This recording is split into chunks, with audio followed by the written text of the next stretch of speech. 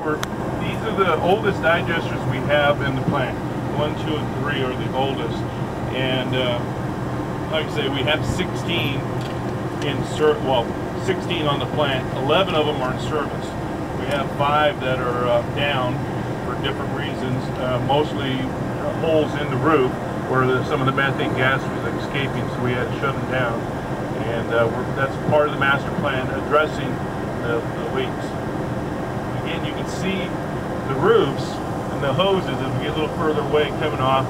We'll pull some of the methane gas off the roof and recirculate it through the bottom and percolate up to help break up the mat and increase the gas production. And now that's been noted as not the most efficient way to mix your digesters. There's different ways of increasing with mechanical mixing. So we're looking into doing that, but again, about $1 million per digester. So again, that's something that the master plan is looking at.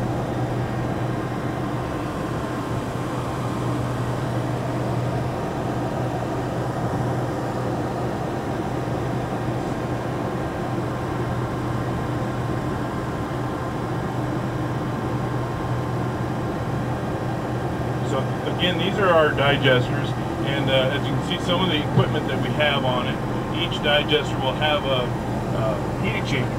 And what we have to do is pull the sludge out with a recessive impeller pump, and we'll circulate it in the heat exchanger. And we want to keep the temperature of the digester about 98 degrees. And again, that's probably about what our body temperature is. And the bacteria, the anaerobic, no air in there,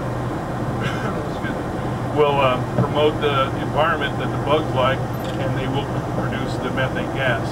I don't remember the number of the cubic feet of gas we produce every day, but it's enough to run all our engines on it and create about 2/3 of our power ourselves. And